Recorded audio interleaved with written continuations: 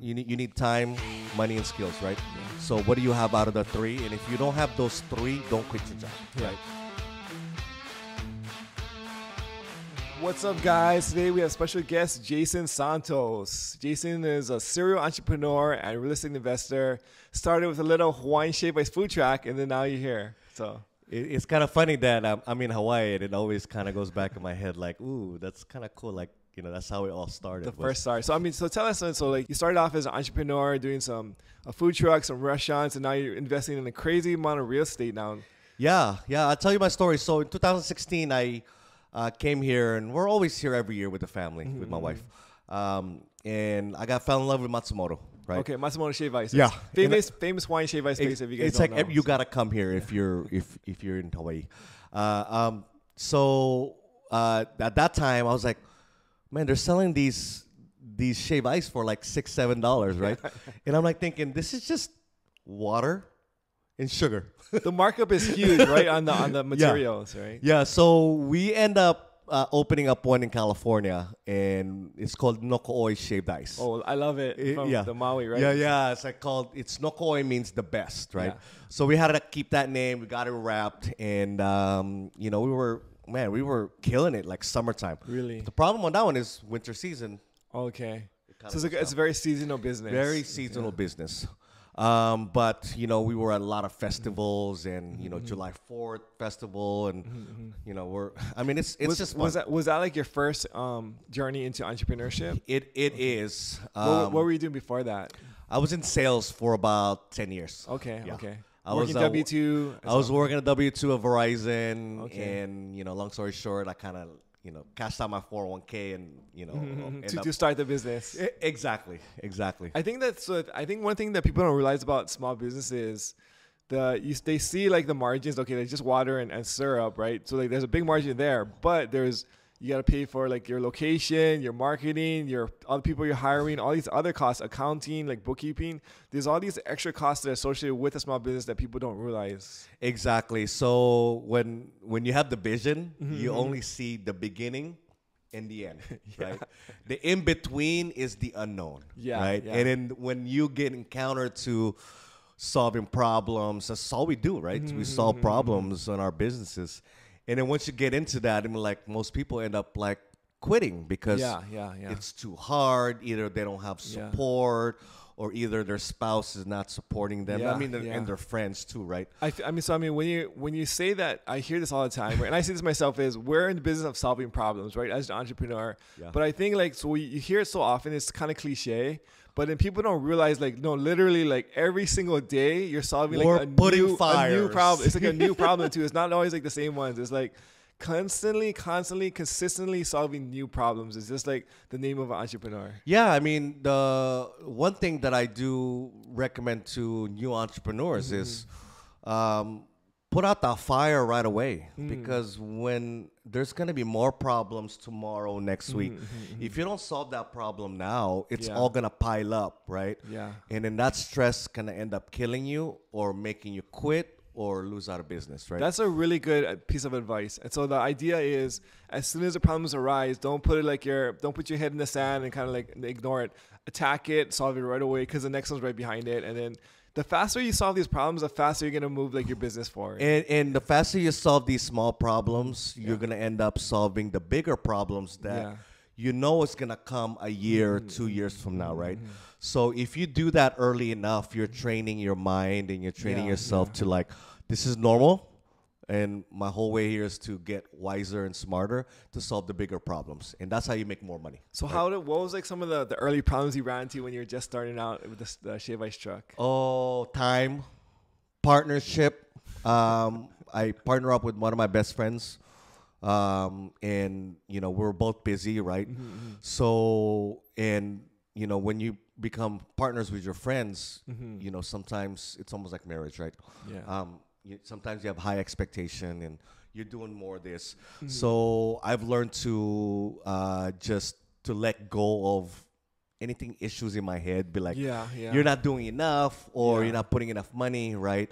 which is not the case. But when it's when all you perception, right? exactly. And, So you just got to be understanding and got to do more. Then that's kind of like my mentality. I think, so this is what I got some advice when I was about to get married. And I think this like that applies to partnerships too, is like whenever you're in like a marriage or a partnership is the 70-30 rule, where you should expect to give 30 and give 70 and receive 30 back, right? And so if both guys are trying to give 70 and receive 30 back, if they both are actually like doing their best, they're going to be out giving each other. But really, actually, what ends up happening is it's going to be 50-50 because you think you're giving 70, but you're really giving 50. So. Yeah, I mean, if your mindset is like 50-50, it's going to really sidetrack you on what you really need to do because you're focusing on the micro problems versus the macro problems, right? Yeah. So, 70-30 is good. I think 100-100, everybody got to give the 100% regardless. Well, the thing is, like the amount of like what you're getting for like the percentage, right? So like you're doing 70% of the work, but you're getting 30% of the benefits, right?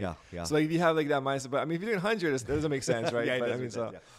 So that's just kind of like a general rule of thumb, just for like as you're going into a partnership, just realize like you're not doing it so that you can get something. You're doing it so that you can like give more, and then hopefully like the whole thing will grow as a result. Yeah. So same thing with marriage, right? Like I don't want to get into like marriage, but it's similar to partnership in business and in marriage.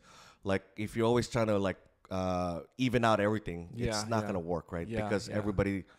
I don't see what you're doing on a daily basis, right? But it's just essentially learning and growing, and that's what I did. I read a lot of books, went to seminars, and that's what kind of led me to real estate, right? Because Hawaiian Shave Ice, I own a ramen restaurant. Okay. And the pandemic hit, a lot of these other restaurants were closing. But we're actually doing very well during the pandemic because we landed a deal with LA County, which is called Great Plates Program. Okay. We were feeding low-income seniors 1,500 meals to 2,000 meals a week. Wow. On top of, so you found a niche like this to kind of like capitalize on like during like that. Exactly when everybody else is struggling. You're like, hey, let's look at this problem, let's solve it, and then now you're actually thriving during like this pandemic. Yeah, so we did very well. I mean, FEMA had a big budget to give out for the seniors that are in need, right? Yeah. So we did that, but prior to that, we were just donating a lot of food during the pandemic to the city. The hospitals, and I feel like that when you donate and you give out of like just goodwill, like things just naturally come back to you. You just don't. You just cannot ask for anything in return. It just comes. You can't expect it, right? So like when you're giving, but if you expect something in return, like that's where like things get a little salty or sour, right? And you end up stopping what your mission is, right? Just because you're waiting for a return. But if you continue to do it without pay, that's when miracles happen, right? That's so there's like an interesting piece because I think when you're giving, like, so you just started giving, people notice you, and then you got the opportunity for the FEMA and like the bigger opportunities because you started with the giving first. I think that's what really led us to them to pick us because there was like thousands of applicants and they only picked 80 restaurants. Wow. And then we got lucky there. And then we were so busy at that time that we had to hire more people during the pandemic. And then we end up buying another restaurant, which is a sushi restaurant. Got it, So we're kind of expanding in a way. And then at that time, we were like, I don't want to be in the restaurant industry. Like, I got 2 kids already. I got, I never get to see my wife and my family. So I had to transition to real estate. Remember when the government said the pandemic is over? That was, I believe, at 2022. Okay. Right? Okay. So our deal with LA County ended. So I had to find ways to like either stay in the restaurant industry, run 2 restaurants, and who knows? And I've seen a lot of restaurants really close down. Or pivot to something different. Pivot, I mean, the key word here is pivot. I mean, even within like our like short time as investors and business owners, we're always pivoting. Sometimes it's a micro pivot, sometimes it's like a macro pivot. But you're like really like changing according to like the opportunities and like the landscape that's around you. So like if interest rates are low, flipping is great, right? If interest rates are high, it's a little bit more like difficult, et cetera, along. Yeah, that's like what I said. We're always constantly solving problems. And when I got into real estate, I was like, I had that mindset already. Like, I had no experience in shave ice, food trucks, restaurants, being a chef, being a manager in a restaurant. I mean, I got all the hats, right? When you open up a restaurant. but we still did it, right? Yeah, and we made it. Yeah. So that really changed my mindset of like, if I really get into it, anything in life, like, I'll be okay. Yeah. Right. Yeah. Because the norm is the norm. Because you have a track record of just solving difficult problems. So like when you enter a new like arena, you know you're gonna find like new problems, but you're ready because you already have like that mindset. Of, I was like, ready. I was ready to fail, fail forward, and fail fast. Right. Yeah. And I was expecting that already. But one thing that I really learned is get mentorships and really learn from other people that's already done it, and partner up. Right? Because when you partner down, it's like the blind leading the blind, right? So it's like, and then it becomes almost like, who's right? Because you guys both have your own perception of how things should work, right? I think that the tendency when you first start is you partner down or equal because you feel like you don't add value to that guy above, or you don't want to give up too much profit percentage, right? Perfect. Because you don't have as much value because you're partnering up. Now you have to give up a bigger piece of the pie in order to leverage their experience. But then in the long-term scheme of things, you'll lose money on this one deal, but the experience and the wisdom you're going to get through that will carry you on way farther than just this one deal. 100%. That's why I have my mindset of like, you know what? I'm going to take a lot of mentorship. I'm going to learn from a lot of people so I can build my value. So when it's time for me to, meet the right partner, which I did, which is his name is Anthony Sandoval. I know I can. I know Anthony. Yeah, Anthony. He's part of our Reamplified Mastermind, right? So we started that. We're the co-founders. So yeah, and when I met him, like, what can I give value to this guy? Where he's been in real estate for about 8 years, and I've only been in real estate for a year. Okay. Right. And I know when you talk to him, he'll be like, when he talks about me, he'll be like, man, Jason's a go-getter. He's an action taker. And, to me, I'm like, all right, calculate a risk, but all out. Right? I'm going to give everything I got. I mean, you're always, as an entrepreneur, you're always taking calculated risk. But then if you just keep calculating, you never go anywhere, right? So, with calculator risk and action taking, it's like, you're going to move. You have to go hand in hand, right? So you have to move the needle. And a lot of times I think when people are just starting out, they get this thing called analysis paralysis, right? Where you're just thinking like, what should I do?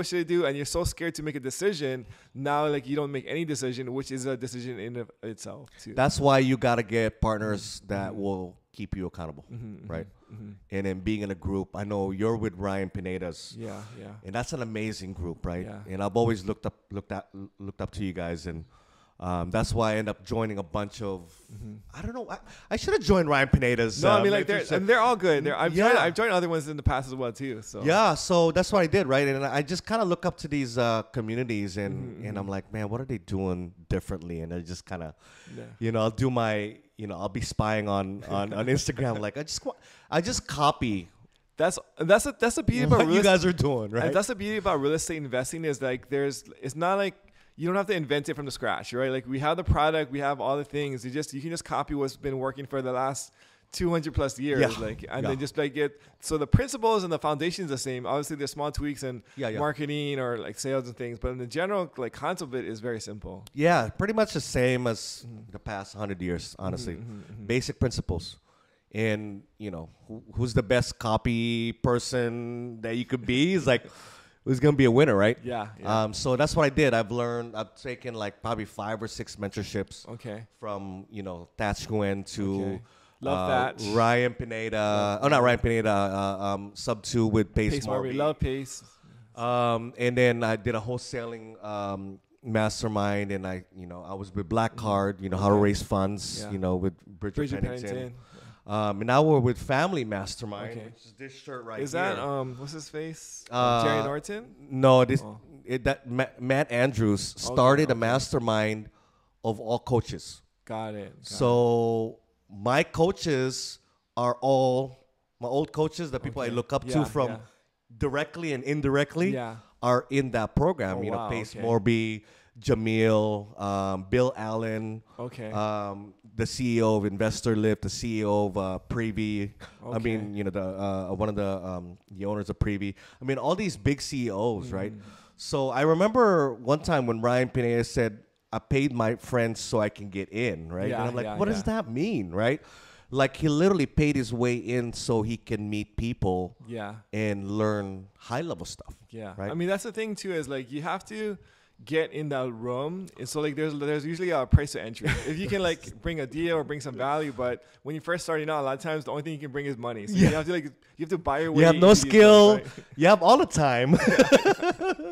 But definitely the money is, one thing that people are always looking for. But, now a lot of these mentorship or the mastermind of coaches, everyone's such a go-giving mentality, right? Yeah. Everybody wants to help, and they're not looking for a price tag, right? I feel like that's like kind of like the age of social media. I think prior to social media, at least from what I've heard, is like the mindset of investors was everybody keep them things to themselves, and like you don't ever share your secrets.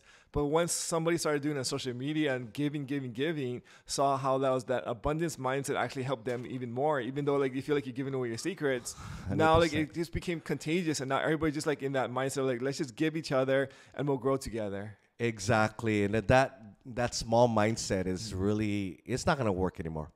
And that's what kind of led me to the assisted living, right? Okay. I don't know about you guys, but probably 99% of the people that you would talk to and be like, hey, have you heard about assisted living and how do you get started? Yeah. And a lot of them, friends, family, and people we don't know will hide secrets that they won't show you how to do this. Right? Yeah. It's like a big secret in this world where if you're not a nurse or you're not in the medical industry, you shouldn't learn the assisted living where, man, I just want to be able to help and serve people, right? And serving the elderly and the people who are in need is like, it's part of my DNA. Yeah. So this year, that's what we've been kind of planning is the assisted living residential facilities. So when did you start investing in real estate? What year was that? I started in, my first flip was November 2022. Okay, so 2022. Today it's July 2024. So it's been about a year and a half. Is that about right? Almost 2 years. Almost 2 years, yeah. Okay. So the November 2022, right? You did the first flip, and then what was like the progression after that? So I'm sorry, we've done so much this year. So let's rewind. So end of 2021 November was my first flip. Okay. And I went full time in real estate June 2022. Okay. So this last month was my exactly 2 years of being in real estate. Full-time real estate investing. Full-time, right? Because I was still running the restaurants and kind of trying to figure out what I wanted to do. Went to a lot of meetups and all that stuff. That's the thing too, is like when you're always looking at evaluating opportunities. And so like you're kind of like juggling opportunities. And then when you see like one start to take off or see more promise, like that's when you want to jump ship. But I think a lot of guys, they jump ship a little too early before like the opportunity is actually ready. They quit their job, right? They don't have enough money. And you struggle, right? Just because like you don't have that stability. Now you're forced to make decisions that you wouldn't make if you had like let's say like a foundation or some cash reserves, etc. Yeah. So time. I always tell people you need time, money, and skills, right? Yeah. So what do you have out of the three? And if you don't have those three, don't quit your job, right? Yeah. So if you don't have your skill yet, don't go chasing your dreams, right? I like that. You need to build yourself. And if you got the time, then obviously when you're not having enough sleep anymore because you have your 9 to 5 and then you have few projects that you're running, then it's time to get into your but I like that. I mean, so like if you have like if you have time, right, then like that means like you don't have like you have time away from your job that you can spend towards your new venture. So then like that's a lot more healthy. But if you don't have any time, then like it makes it very difficult. It's very difficult. So it's to a point where you can't take it anymore, that you gotta let go of your job because third, money is starting to come in and starting to outdo your regular job. Then do your math. If I'm working 4 hours here and I'm almost making the same amount at 8 hours, what if I just double my 4 hours and I can spend more time on myself, my family, right? Because you got to have that balance with family and I mean, that's business. Another thing too is like, so you have a wife and 2 kids. Yeah. And so how are you balancing all of it? Because like serial entrepreneurship, you guys are you sacrificing time with your family? What's like the challenge with that? So the beginning part of my real estate, it's pretty tough, right? You know, like every family, right? We're not perfect, but my wife is very understanding. You know, she saw me from the bottom, kind of raised back up when I started working in sales, and she's really believed in me, right? So you got to have that number one supporter, as your spouse or your partner, or it will not work out, right? Yeah. So we had that understanding. So the first a year and a half, she knew I was building, right? And building a startup is not easy. It's not easy. It's really not. Building 2 or 3 startups almost at the same time, even though one is seasoned enough, it's very, very difficult. Yeah, I think the beginning is always the hardest, and it's always like because you don't have like the employees, you don't have any like you don't have money. Doing everything yourself. You have to do everything yourself, and so you're spending an like outsized amount of time in the very beginning with very undersized profits because you don't have any traction yet, right? So it's such a challenge in the very beginning when you're starting. So you got to do everything yourself, Yeah. right? So that's what we did. Like literally, I did everything ourselves. When I partner up with Anthony Sandoval, like it was just me and him in the office. And now we kind of grew our team, from sales to marketing to project managers. We have about, I think, 12 projects running right now in LA. Wow, awesome. And then we own a bunch of rentals. We're eventually converting to assisted living. Yeah. So, I mean, like you've had kind of like, I wouldn't say like a meteoric rise where you started in 2021. Now you've done like a bunch of flips, wholesale sales, burrs, residential assisted living. What do you think is like separated you from having all the success versus like other people like in the same space? I think I always tell people it's very important to find a deal, right? Because you can't grow when you're not learning on new things in real estate, right? So I got good at really acquiring properties. Okay. And then second, I got good at raising capital. Got it. Those are the two like lifeblood of investor. You right? cannot have one finding without money the and other. finding But deals. when if I tell you I give you $100 million but you got to go buy properties in the next 7 days, what would you do? You're gonna find a lot of properties, right? But the biggest problem here on growth is is the money and time. So we've kind of figured out where we have project managers, GCs, accounting team that's running our projects. In the same time, we're putting a little bit of work kind of managing them, and then we're always raising capital. So that really helped us really catapult our business to where we are today. I mean, I like this because you're focusing on the key like profit indicator or profit movers is Correct. like the finding the deals and finding the money. I think a lot of guys sometimes they get concerned about setting up their taxes or their LLCs or like different things. Even like starting up like let's say like social media sometimes can be a distraction. Yeah. But if you're not focusing on the deals and the money, that's really like the lifeblood of any investor. Yeah. So we tell our staff, if it's not money making activities for me and Anthony, we're gonna need you to take care of these duties. Yeah. Right. And same thing with my wife. Like she handles a lot of the back end stuff. It's already tough as it is to, be at home and taking care of the kids, and then running our, my assistant and working with her and all that stuff. So it's like it's a lot of work for her. But at the same time, you got to have that partnership, right? My partner at home and my partner at work is Anthony. So we're kind of just carrying each other's weight and helping each other, right? So that's how it's kind of working. What is like how does like the residential assisted living, how does that work, and what's like the thoughts behind that? So beginning of this year, so we have our mastermind, right? So the mastermind is kind of when you learn like the process for the residential. Exactly. So we had our mastermind. So the backstory here is, how are we going to cash flow with this high interest rate, right? And we're like, definitely not long-term rentals in California. You could be at 1% interest rate and still not cash flow, right? So we got to go really find ways to save some of our deals, right? So that led me to learning, midterm rental, short-term rental, but it's not very lucrative. It's because everyone's doing it, right? It's a high competition. So how are we going to solve this problem? Either transitional housing, or we can do a facility for the elderly, or there's a lot of residential facilities available. So that's what led me to building a team of healthcare consultant operators to grant writers to fund manager. I built a team where if I would not exist today, they can run this and streamline it and operate it without me, right? So a lot of our mastermind students are involved with our projects. Got it. And I've been kind of working with them, training them on how to get things operating. So for the viewers, residential assisted living is you're buying a house in a residential community, many bedrooms and bathrooms, and then you're having like let's say elderly care in there, and having like nurses kind of run the facility for you. The benefits are cash flow is higher than like a normal like long-term rental. Yeah, so you never have to really, you are your own tenant, right? Because we own the real estate and we own the operational, right? So we never have to worry about evicting someone, because it's very tough in California. Yeah, like a lot of it's not landlord friendly. Same with Hawaii. In Hawaii too. It's like we're probably going on a year right now on an eviction. So it's just that's what it is. And, so, and it's tough, right? Because it's not like entrepreneurs have heavy pockets, right? They got hit hard too. So so that's what led us to opening up our 2 facilities right now. One is a residential facility for elderly, and the other one's going to be a drug treatment center. Okay. So I don't know if you guys ever heard of Malibu Passage. It's like a high-end drug treatment. So if you're having alcohol and drug abuse, and and you have good insurance, you can stay at these facilities. Okay.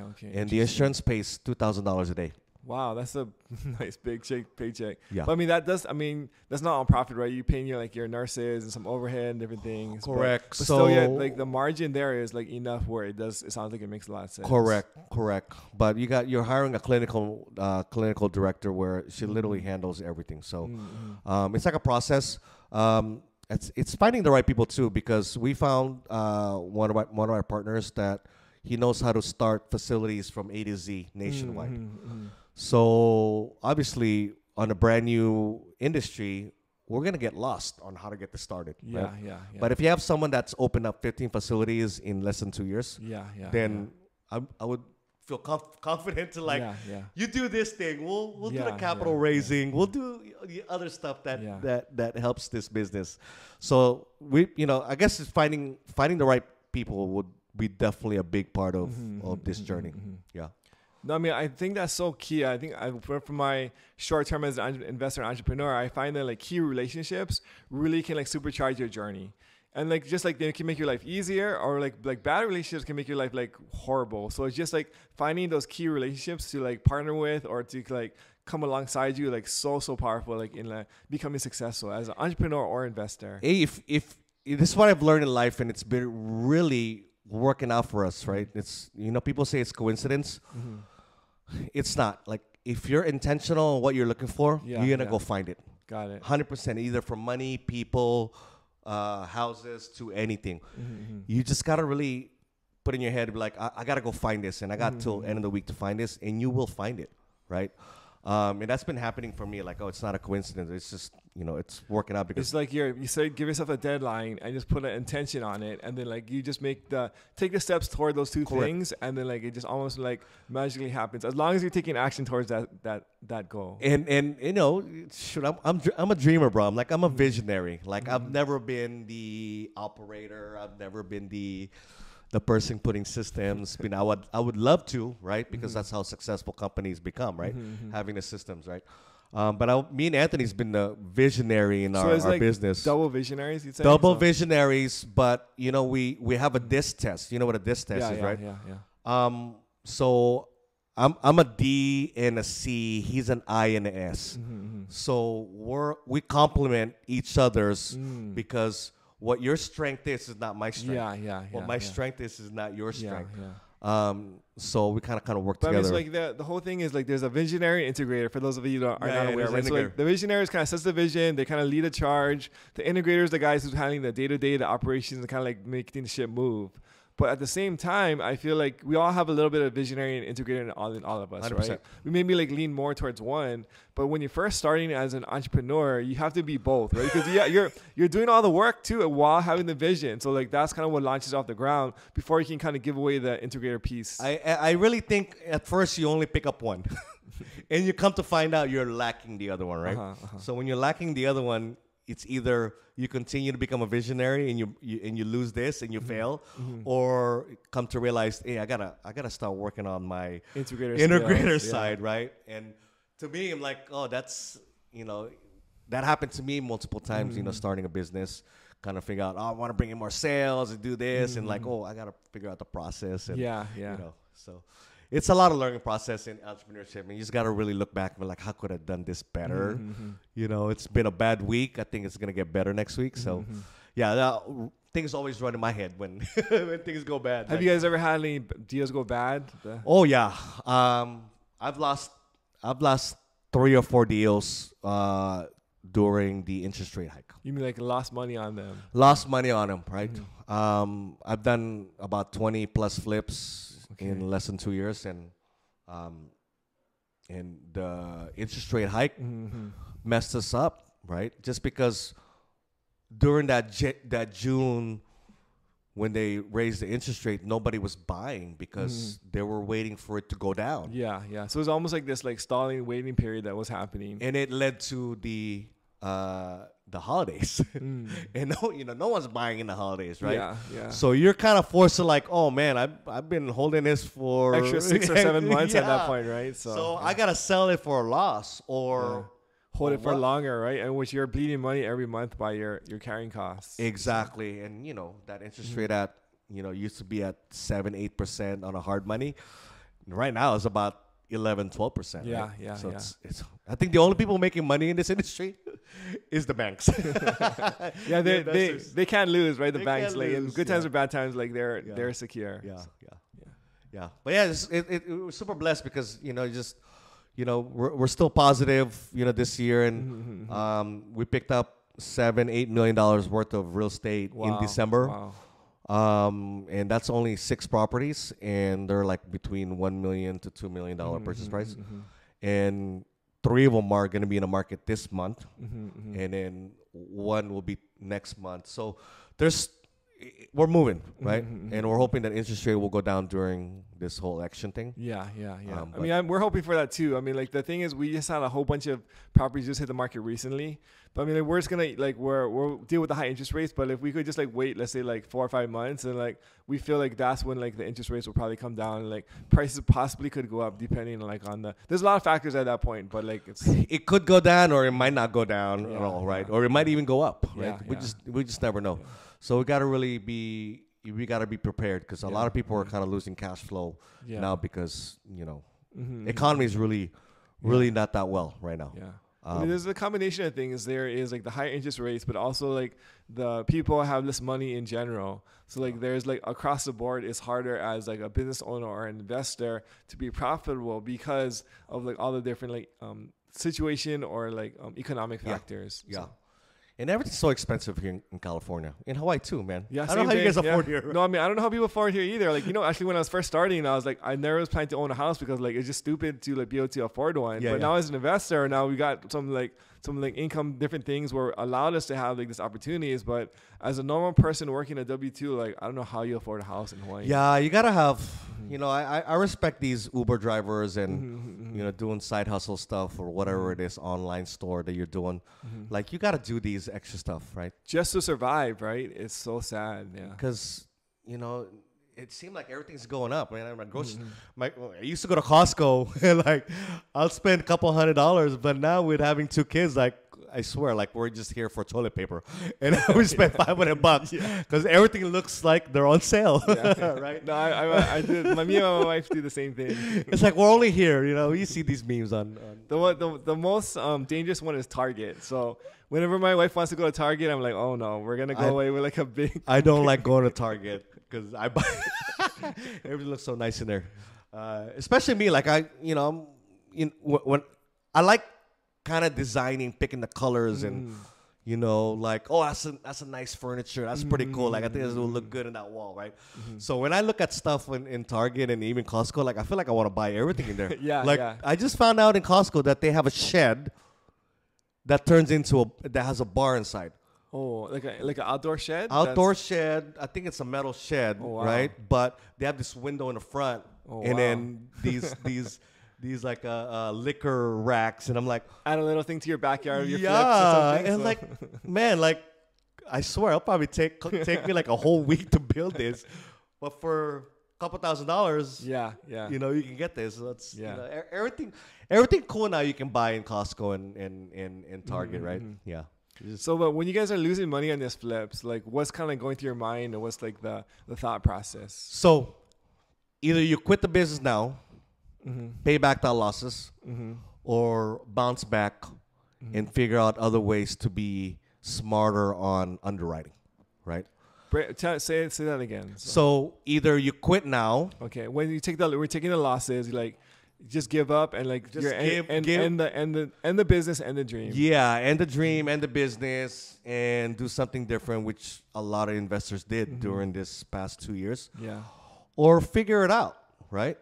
Figure it out yourself and bounce back and then get another deal. Before, I used to be happy with like $40,000 to $60,000 in profit, right? And come to realize that there's deals out there for $100,000 to $200,000, profit. So in case you need to cut some prices, you still got enough meat in the bone. Yeah. So now a lot of our deals are between $100,000 to $300,000 profit. So it's really safe, right? So that's where we kind of pivoted to, at least for me. So it's almost like a skills change where you just gotta find better deals. Because like if you have better deals, like you can survive like a downturn or like let's say unexpected things that could happen and pop up. Yeah, you just look at how long these houses are selling in this neighborhood. Like we're only picking areas that are hot. Days on the market, it's like 30 to 45 days, right? So they're literally putting in the market. Getting sold in like 30 to 45 days. Yeah. Those are the only places that we are focusing on flipping, right? Orange County, right? Everything by the water, which is Mar Vista, Santa Monica, Venice, all that stuff. Those are higher price point, but there's buyers there. Yeah, right? yeah. Like you don't got to deal with someone that's, not sure if they're going to get approved or, a lot of cash buyers over there. A lot of cash buyers. We have 2 projects right now in Mar Vista, which is in a Silicon Beach of Southern California. It's where Netflix, YouTube, and all these big tech companies. And then when you flip houses there, you get literally a lot of cash offers, like a lot of stock options, cashing out. I mean, we thought about playing in that price points. Just like the challenge is like if you do want to do a price drop, right? You're not dropping it by 50 grand. You're dropping like 200 grand. Your 10,000 is not enough, right? You got to go 25,000, 200 sometimes. And so, I mean, the challenge is I feel like a lot of those deals that we're seeing is there's a big fat profit margin, but it's also higher risk because your holding costs are a lot longer, right? Correct. And then at the same time, like when there is a shift in let's say the economy or like the sentiment, now like there's a bigger chance of like a downside as well too. So I mean it's obviously like there's also a lot more money to be made there because let's say it goes the other way where like, okay, like margin sentiment goes up. Now instead of making 500, you can make $1 million on a single deal. 100%. That's why we're able to do multiple deals, right? It's just your batting average gotta be really, really high, right? 300-400 in real estate, you're definitely not gonna do 1,000, right? But if your batting range 700 to 800, like that means that 7-8 out of 10 is profitable, and the other 2 is not, right? Because you're always gonna lose money on a deal the longer you do this business, right? It's just a matter of what's your batting average. But yeah, I mean, we got a whole team. Like we have a designer, we have project manager, we have a GC, we have our staging company. They all kind of work together to give us the direction. What's going to be selling in like 3 to 6 months, right? Yeah. So you have the kind of inside track because you have like industry experts who are like helping you. So it's not just you relying on your things like that every day. I mean, if I have 36 hours a day, then I could try to do everything. But I've come to realize in this business, the only way for you to scale is to have the smart people, the talented people in your group, right? What does your day look like? What's the focus of Jason? So my day, I wake up at 7 a.m. every day. And then I end my day at 10 p.m. And you just go to sleep? I go straight to sleep. But, doing a startup, you're literally working 12 hours a day to 14 hours a day. So it's nonstop. So I have meetings literally every morning, from our team meeting, our huddle, to our PMLs and our our contractors. So we have meetings in the morning all the way to noon. And then I'm on the field from 12 to 5. When you say on the field, you mean like your ad projects? projects, checking out properties, right? So like the morning is like 7 to 12 is all meetings. Because like, the traffic. Okay. Smart. Yeah. Get that traffic out of the way because I'm going to lose time, Okay. traveling. And after 12, that's when I really get on the road, Okay. right? And then from 5 to 8 that's when I work on our assisted living, which is called Reamplified Care. Okay. So I work with that from 5 to 8. And then from 8, I go home, spend time with the kids, have dinner, and they put them to sleep at 10. So it's a full day for you, like from the 7, like you're working hard. Like, are you working on the weekends? Sundays, I don't work Sundays. That's church day, family day. I love that, right? yeah. And then sometimes we go to the park and, play soccer with my son. Yeah. But on Saturdays, I do work. It's still half a day. Like half a day. Yeah. Like half a day. Just because I have to have a balance. Yeah. I like that.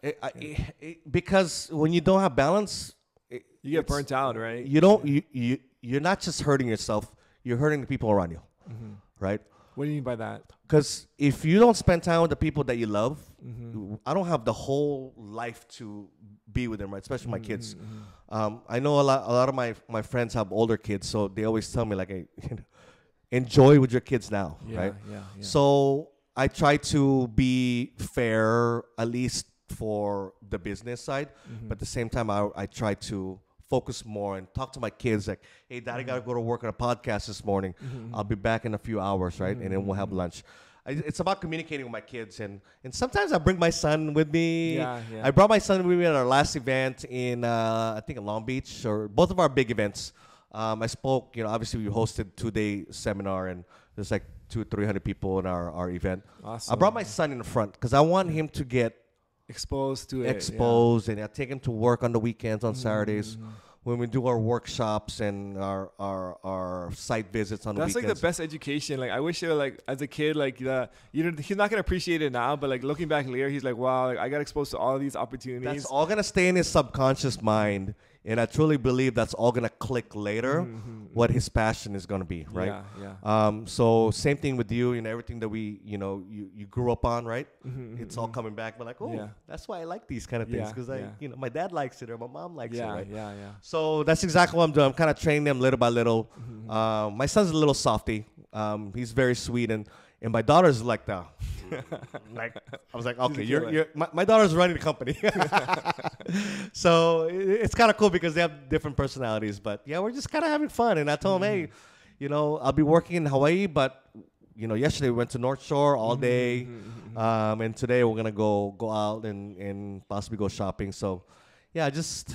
And then the company is running while you guys are on vacation. Everything is you got a team and everything. Yeah, our teams. I told them, hey, just call me if there's any urgent things. And this weekend we're gonna be filling up our furniture at our drug treatment center. Oh, wow, okay. So we're putting furniture there, and I'm doing a lot of the planning over here without really them knowing. So I'm just kind of setting like everything up on the side. You're kind of like working behind the scenes. Correct, right. So yeah, we'll try to make it work, but definitely work-life balance is a must. Yeah. Do you ever get like stressed out or overwhelmed from all the different like projects and responsibilities you have? I do. I do. I mean, I get stressed out sometimes too. So I mean, I just wondering like what do you do to like cope with? I do some. There's a few times that I just bawling like I can't do this anymore, right? Just because when you're just having a bad day and your emotions just kick in and nothing's winning today and tomorrow, right? It's like you feel so defeated. Like I'd literally cry. My wife like, I can't do this anymore, and my wife's like, no, you got this, right? But other than that, the next day is like it's a brand new day, right? Let me start over again. It's like nothing happened yesterday, right? You're like crying your tears. Yeah. That's not gonna solve it, right? So the next day, it's very emotional, right? Yeah. But lately it's been like less emotional, right? Because you're almost numb, bro. Yeah. You're almost numb with like all the things that's happening. It's like normal now, being able to handle those problems. Actually, so I was talking with Pineda, and he was saying like that each level that you go into, you're dealing with like a different level of problems. Correct. When I first started, I was like stressed out trying to raise $20,000. I'm like, how can I ever get this amount? There's such a huge amount of mountain to climb, right? Yeah. Now we're trying to raise like $1 million. Yeah, $20,000. It's just it's a text message, right? but back then, like it's so hard. But when you first started, it's like a mountain. Because your mindset is like, I can't do it. Like, it's gonna be impossible. But where, like, if you change that mindset, like, but I mean, it's so relative on your levels, and so now I've leveled up my game, my personhood. So now 20,000 is not a lot, and so like now I'm struggling with the $1 million raises. But then let's say like in 10 years from now, I'll be like, million is like there's a text message, $1 million. Exactly. Yeah. It's honestly, the more people that you really meet, the more. I think the more information you can get. Like you can learn from a lot of people from their connections. So and sometimes just having conversations and just being around them is like you kind of like absorb it. It's almost like it's not something that's like super audible. It's just like the way that they view it or the way that they describe something. Then like you kind of take away things from that just from like being near it. I mean, I copy everybody, man, from Grant Cardone to Ryan Pineda to Pace Morby. I mean, I just copy what they say, like, and look confident, right? Yeah. And then when I try it, it's like, oh shoot, it worked, right? It's like you're literally testing out the waters, to see if this is your style, right? Yeah. And it worked. It worked. If it doesn't work, I'm like, all right, maybe I got to do it one more time, right? But yeah, I look up to a lot of people, bro. Like me too. Like I have a lot of heroes. I'm inspired with anything, like literally from poor people to I look at them like, oh my god, like they're in the street, like they're homeless, like but they're alive, right? Think about that. If that was in my situation, I'll be dead right now, right? So and then someone that's really successful and be like, oh man, what are they doing differently? What are they doing right? Everybody wrong? has a part of their life that you can look up to, right? There's some parts where they have like more than others, but then there's always an aspect to their life where you're like, wow, like I'm very like amazed and inspired by the way you did this part of your life. You just gotta stay humble and really look up to people. Like drama is really not.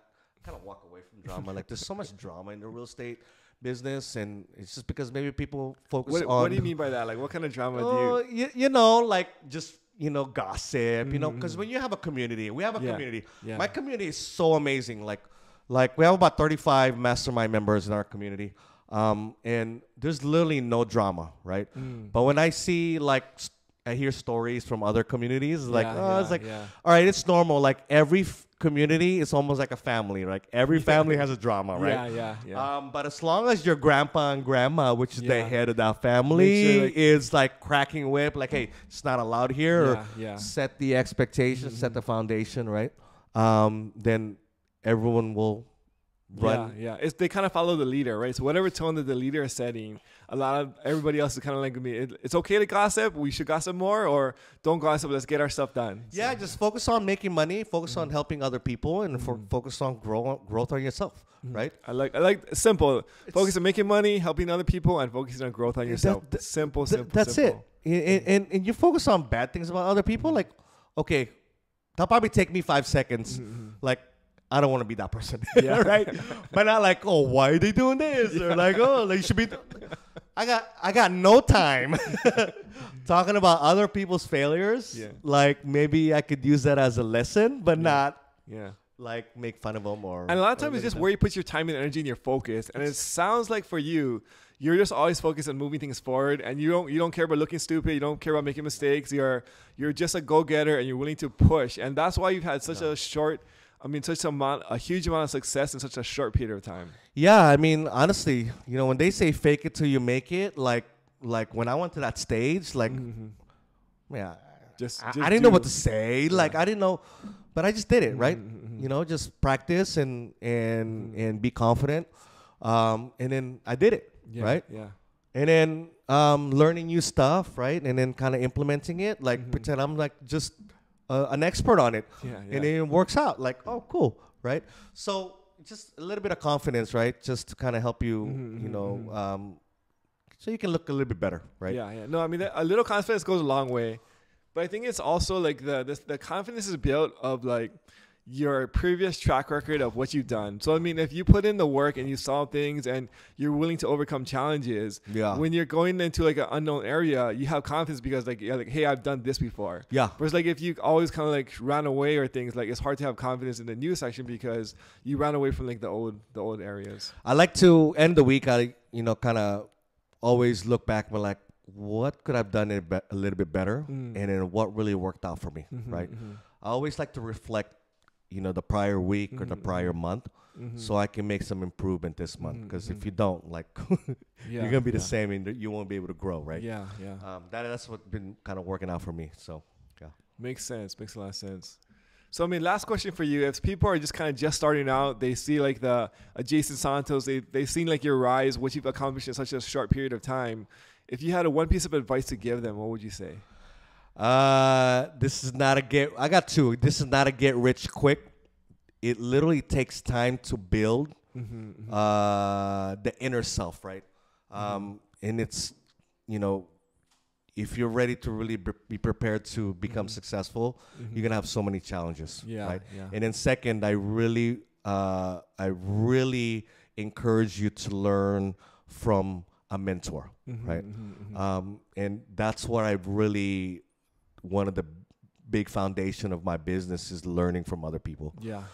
So, I've taken a lot of mentorship program, and I look up to a lot of people, and I still do. And now our mentors we're side by side in the same mastermind, right? So it's kind of cool. Where I used to be in the back of the room, and now I'm in the stage with them, right? So it just really just not get rich quick. It takes time with this economy. A lot of people are quitting, so be prepared to sharpen up your skill. Really utilize your money effectively, right? And fail less, right? Love it. So. Yeah, super excited to great advice. Advice. Give more knowledge to other people. I mean, this is what we do. Like we're a service provider to a lot of entrepreneurs. 100%. Yeah. So if people want to reach out to you or find more about you, where can they find you? Yeah, go find me on Instagram, Jason SoCal Investor. And our website is reamplifiedacademy.com. And we got lots of websites, but I think you'll be able to find it on my Instagram. Awesome, man. Well, thanks for coming on today. Appreciate you. Thank you, brother. Appreciate it. Thank you. See you guys.